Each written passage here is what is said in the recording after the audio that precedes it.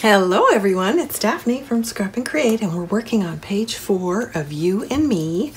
And I had some inspiration the other day. I don't know really where it came from me, and I decided to take a break, run out to the craft store and buy some silver cardstock. So this metallic cardstock I've placed behind this cut apart, and I think it just adds a certain little bling.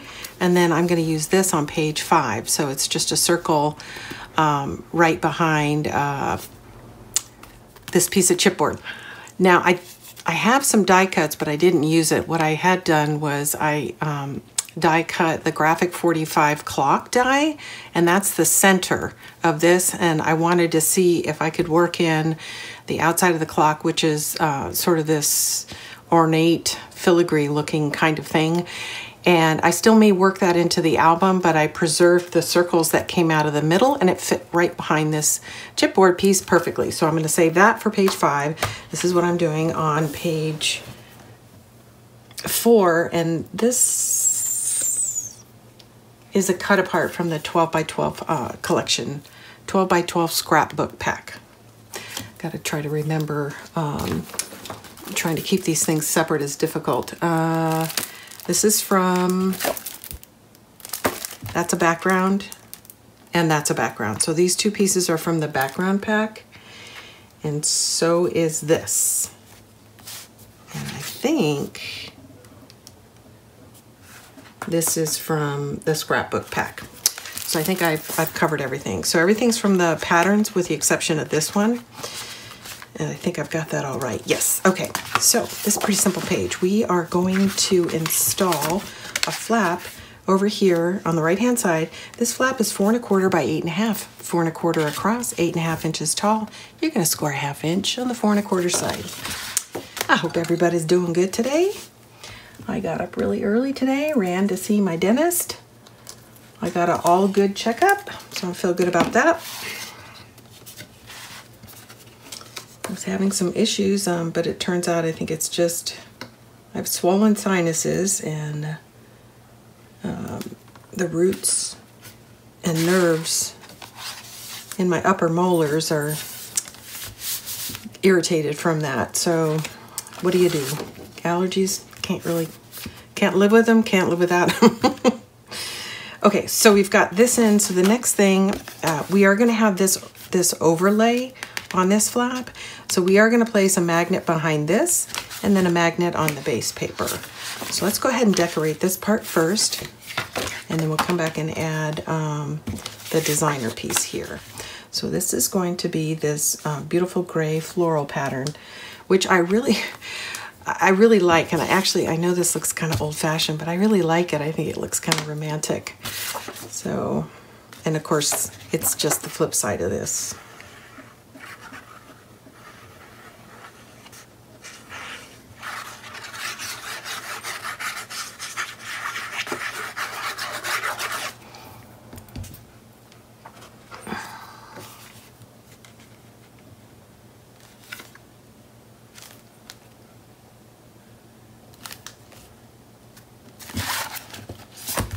There we go.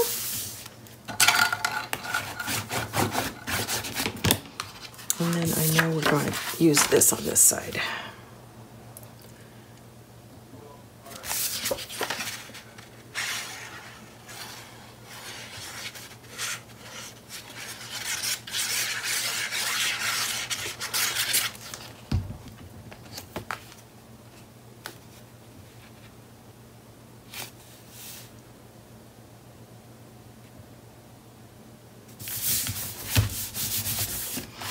Okay, so we're going to lay this in just because I want to see what it's going to look like and how far over I want this to go. And so essentially I want this to look centered.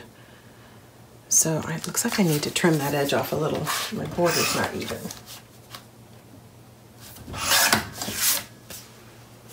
That looks better. That looks about right. So I'm going to flip it over. We're going to center it. I'm going to draw a line so I know where to stop the glue.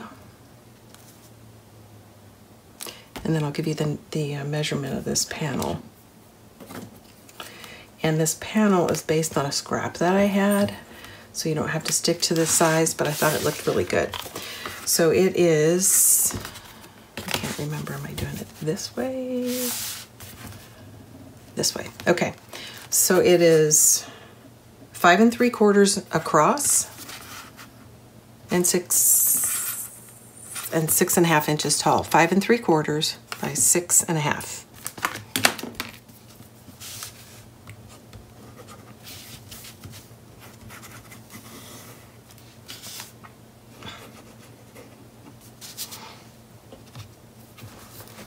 And we have to get this fixed before we can figure out where the magnets go. So that's why we're working on this right now.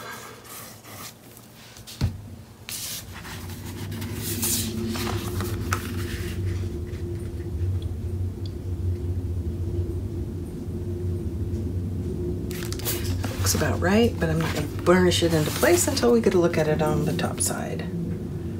You can measure this, but I'm just eyeballing it.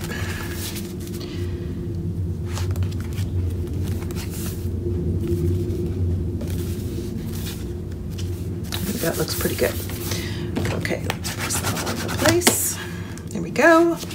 Now I've got this piece of pattern paper that's gonna go, shh, no, that's gonna go here. What do you, go get it. Sorry, that's Nala. She's yelling at me. So let's go ahead and add our magnet. It's gonna go here, and then we'll have another one over here. Get my tape to cover it with. And again, you know, you can just use regular tape. It doesn't have to be double-sided.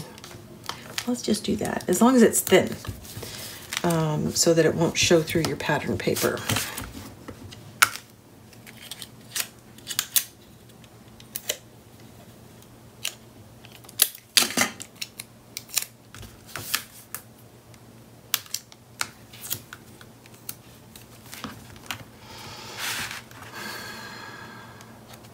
I think I mentioned to you guys that my husband's back at work, but he's working from home.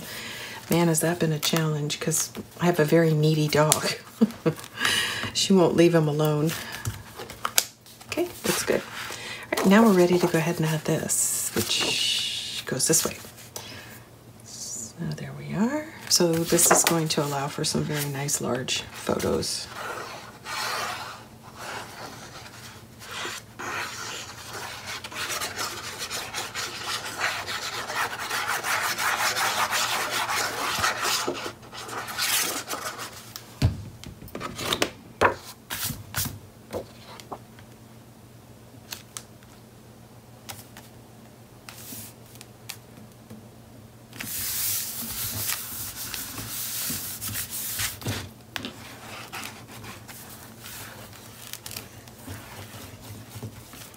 There we go. And now I am going to trim this to fit.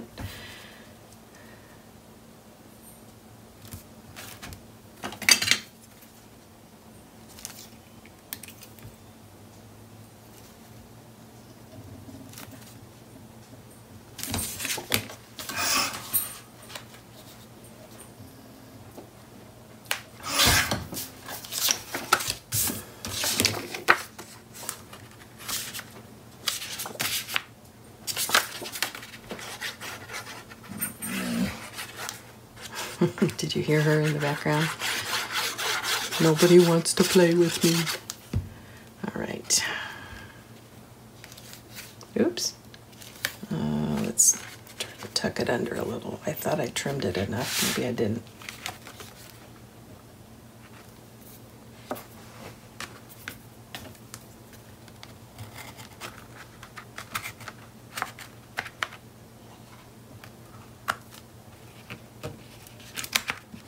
Yep, I need to trim that again, so I'm going to let that dry for a second. And I'm going to trim that down to fit, and then that is most of this page. I can't close it because there's glue on this side. So, yeah, let's see if I can't get another sliver off. I'll just use my ruler. Then I don't have to worry.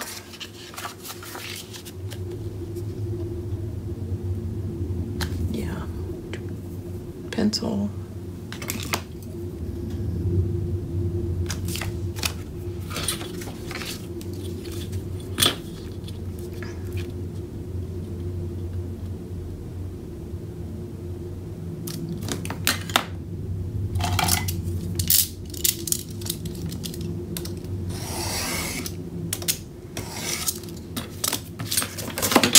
it again.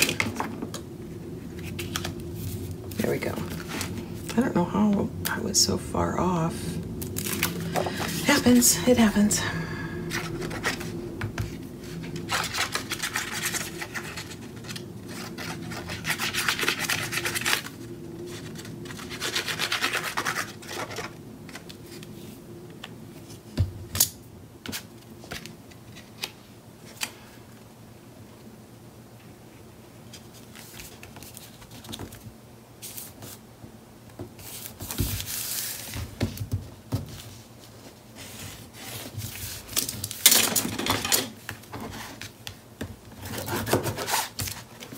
There we go. So that looks kind of simple. And that is why we're going to add a little something, which is this. So I think I'm going to lean to the side a little bit because then you could still get a photo here. And of course, if you want to just preserve this whole space for a photo, that's not a bad idea either. But then you've got another large space here and plenty of space here. So I kind of go back and forth. I kind of like it off center, so that's what I'm going to do. If you don't have the metallic cardstock, just use your white cardstock to back it so it'll pop out a little bit more.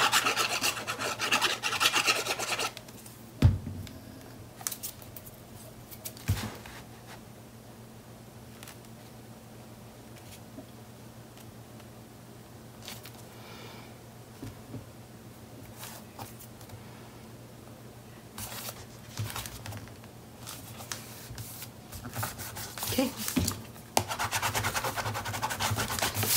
That's page 4. That's pretty fast, huh? Okay, I'll be back shortly with page 5, which is going to be very similar. This pattern is going to be a different color. And then, of course, the embellishment is going to be a little bit different. Once I get page 5 done, I'm probably going to pull them both in and kind of look for balance on the embellishments, and I may make a few changes. I'll be back soon.